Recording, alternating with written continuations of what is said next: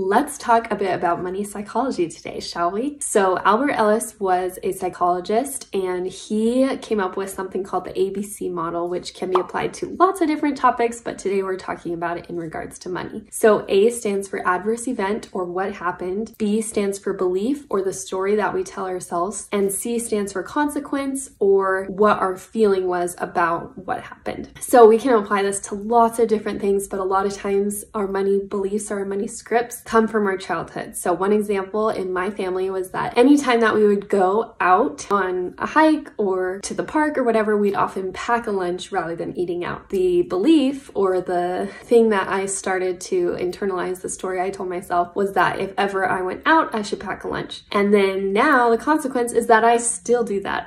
Often if we're going out somewhere, I will pack a lunch. So this isn't necessarily a good or bad thing that happened. It just is showing that this subconscious thing of the way that I was raised is now something that I still continue to do. As we look at these things over and over again, we can start to analyze and decide, is this really a belief that I want to keep or is this something that I want to change?